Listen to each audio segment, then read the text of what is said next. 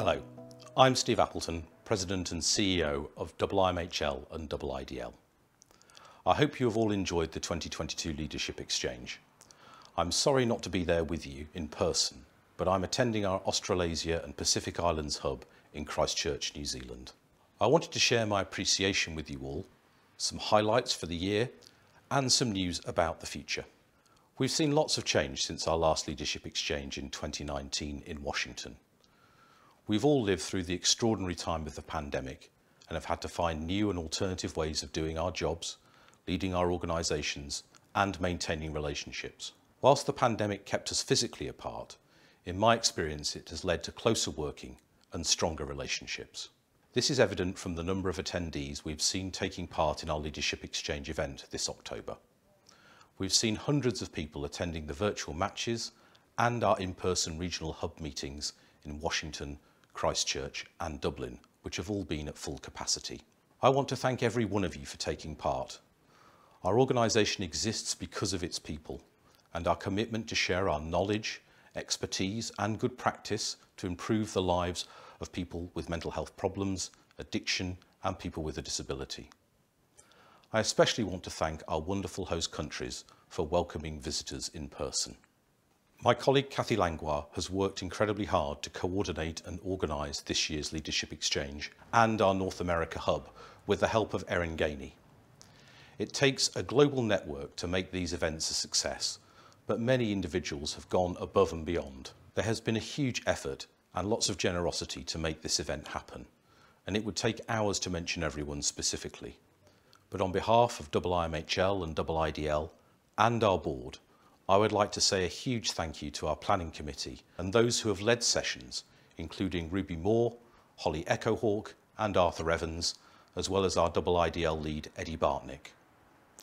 We're also especially grateful to the following people: Stephanie Priest from the Public Health Agency of Canada, Ed Mantler from the Mental Health Commission of Canada, Shona McKecken from Frame, Jennifer Thomas at the Office for Disability Issues in Canada, Jennifer Johnson from the Administration for Community Living, Dr. Anita Everett from SAMHSA, Brian Hepburn and Megan Haupt from the National Association of State Mental Health Programme Directors, the Hogg Foundation, Ron Manderscheid and Michael Kendrick, and all the associated teams who supported the work and helped us move along. Our events and exchanges would not happen without our sponsors and supporters, and I want to thank all of you for your generosity.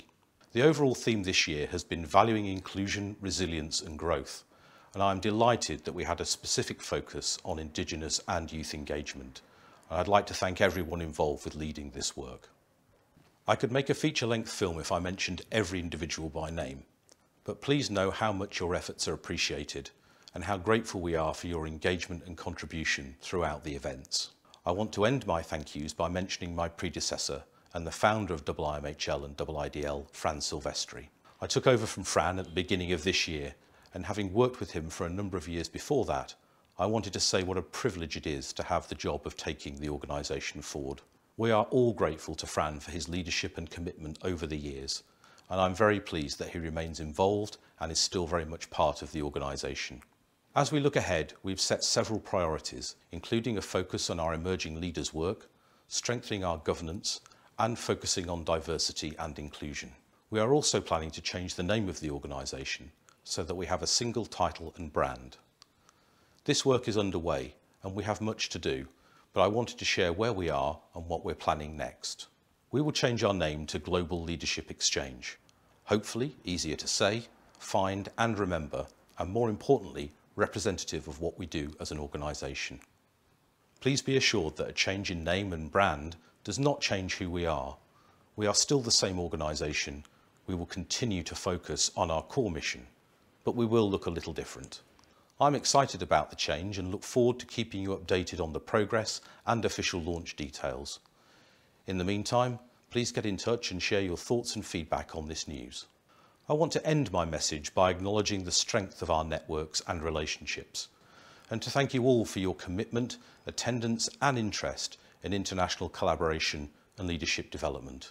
I encourage everyone involved in the Leadership Exchange to make the most of their learning experience by continuing connections and discussions through our collaboratives, events and individually in the period between now and the next Leadership Exchange.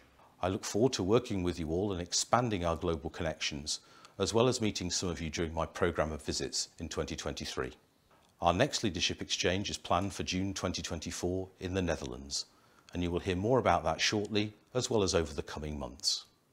Thank you again, and safe travels.